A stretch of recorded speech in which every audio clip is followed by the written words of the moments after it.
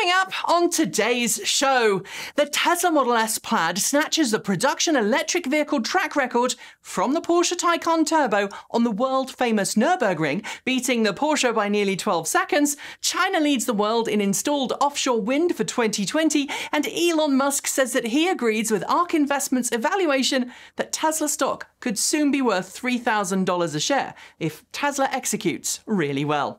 These stories and more coming next. This is ecoTEC's ecoTEC Roundup show from New Zealand's only carbon zero certified renewable electricity company. We only source from wind, hydro and solar, and we are the leading supplier of electricity to electric vehicles in New Zealand. Switch today at ecotecity.co.nz. Welcome back to another roundup in the world of clean cars and green energy. Thanks for joining me. We're starting today's show with a truly impressive new lap time set by a production Tesla Model S Plaid on the world-famous Nürburgring in Germany. The attempt made earlier this week with Swedish professional race car driver Andreas Simonsen behind the wheel beat the previous production electric car record by 11.431 seconds. The previous record was set back in 2019 by a Porsche Taycan Turbo. The Tesla Model S Plaid, which, by the way, had no modifications to its drivetrain for the attempt and was running on road-legal shoes, is now officially the quickest production EV to run the course. That said, I should note that Porsche has yet to send its range-topping Taycan Turbo S around the ring, which could claw back some of the 11+ seconds Tesla stole from Porsche. But the car most likely to steal Tesla's crown? The limited production, oh so expensive Rimac Nevera, a car that has almost twice the Model S Plaid's power. Sticking with the racing theme, Tesla's current rival on the Nürburgring, Porsche, unveiled its take on an all-electric future for the company's motorsport at the IAA in Munich this week. The Porsche Mission R concept. An out-and-out GT racer, the Mission R concept pushes all of the right buttons when it comes to what most people look for in a classic GT. Built from the ground up with natural fibre reinforced plastic body panels rather than carbon fibre, which means it results in an 85% smaller carbon footprint, the Mission R is powered by an 82 kWh, 900 volt battery pack driving a 4,073 horsepower all-wheel drivetrain. Porsche says it can do the stoplight sprint in 2.5 seconds with a top speed of 186 miles per hour. That's 300 kilometers per hour. It's a functional working vehicle which you could imagine going out onto the track any day. And Porsche seems to be hinting that's what we can expect in the future, commenting that the functional prototype previews a race-certified vehicle as well as a road-going GT version. Be still my beating heart. As we've covered numerous times on this channel, it's now far more affordable for utility companies to commission renewable energy generation capacity than it is for them to install or upgrade fossil fuel-based power stations. This week, we learned that last year, a total of 6.1 gigawatts of offshore wind generation projects were commissioned. While that's slightly down from the 2019 record of 6.24 gigawatts, I think we can blame COVID, China dominated offshore wind power commissioning for the third straight year, accounting for 1/2 of all new offshore wind generation projects commissioned in 2020. But, warns the Global Wind Energy Council, last year's installed offshore wind is only 11% of the capacity needed to meet global net zero targets by 2050, and only 2% of what we need to actually minimise the effects of anthropogenic climate change. We best get on with it. Tick-tock. After a long wait and lots of teasing, Renault finally unveiled its latest production electric car, the all-new Renault MeganE ecoTEC Electric, at the IAA in Munich this week. Powered by a next-generation NCM battery that Renault says has been designed to fit into its new CMF EV platform on which the MeganE ecoTEC Electric is based, Renault will offer two choices of battery capacity, a 40 kWh or 60 kWh option, as well as two motor options, 96 kilowatts or 160 kilowatts, both of which can charge at up to 130 kilowatts from a compatible charging station.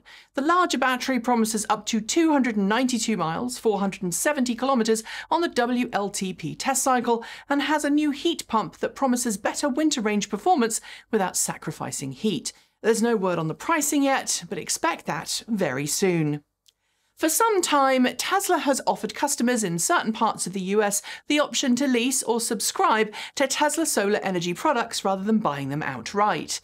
This made it easier for some customers to be able to afford Tesla solar panels in the first place, since you had zero costs up front. But now Tesla has removed subscription options from its online store, shifting instead to the traditional cash or loan options that most solar providers offer. It's not clear what the reasons for this are, but if I had to guess, it's likely high demand for Tesla's energy products combined with less risk for Tesla.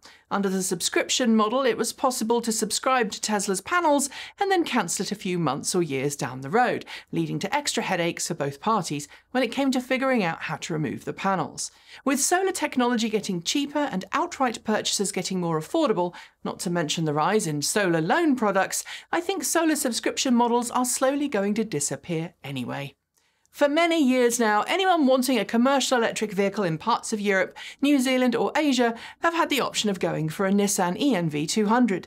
On sale for nearly as long as the Nissan Leaf, the all-electric variant of Nissan's popular commercial vehicle is available with a wide range of variants, including a high-roofed cargo-oriented variant, a 7-seat people carrier, and a cargo van.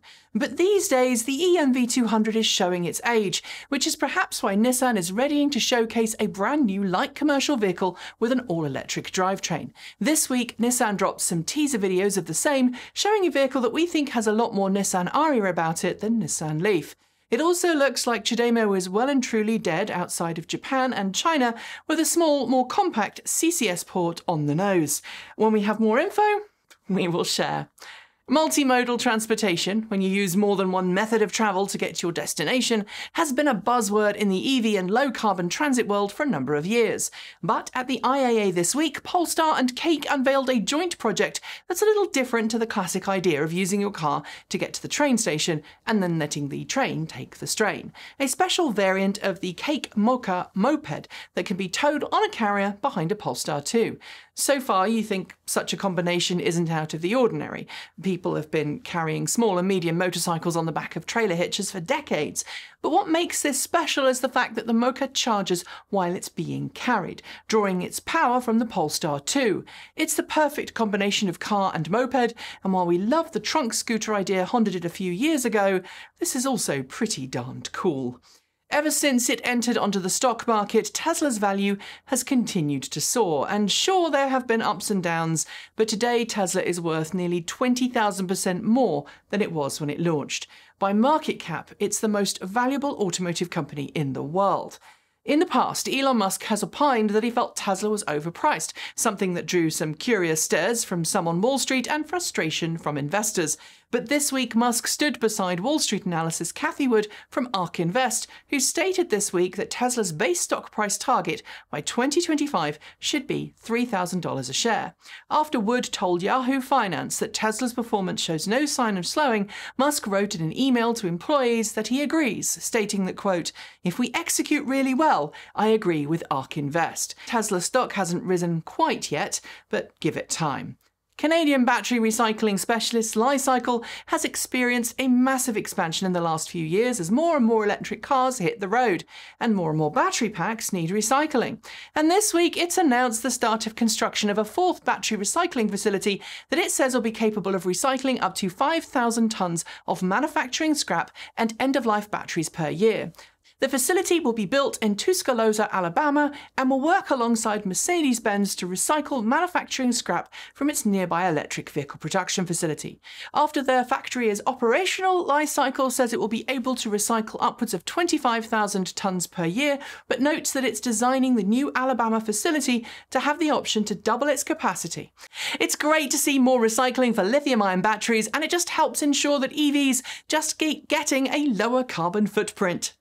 If you don't live in Europe, then you probably don't know how important the continent's public rail system is. And yes, while the UK rail system is overpriced and often late, mainland Europe's rail system is truly a beauty to behold. Much of the mainland European rail network is electrified with overhead power lines, but for routes where building electrical pylons is problematic, diesel-electric engines have traditionally been the go-to. But battery-electric trains are on the horizon, and this week Alstom presented its take on the battery-electric multiple-unit train. Based on a similar chassis to the company's hydrogen fuel cell train, which is what you're actually seeing in this video, the battery-electric train can use its onboard batteries or take power from overhead power lines where available. Just say goodbye to smelly diesel trains.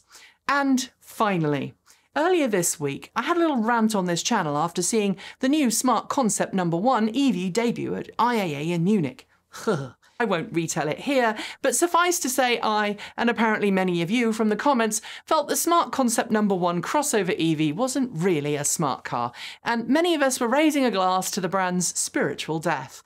But just as that was happening, at the very same show, XEV was debuting its take on a city electric car, the XEV Yoyo. It's a two-seat EV with a similar footprint to the original Smart for 2 ED, and while it doesn't have the top speed of the Smart, it's limited to around 80 kilometers per hour or 50 miles per hour, has swappable battery packs.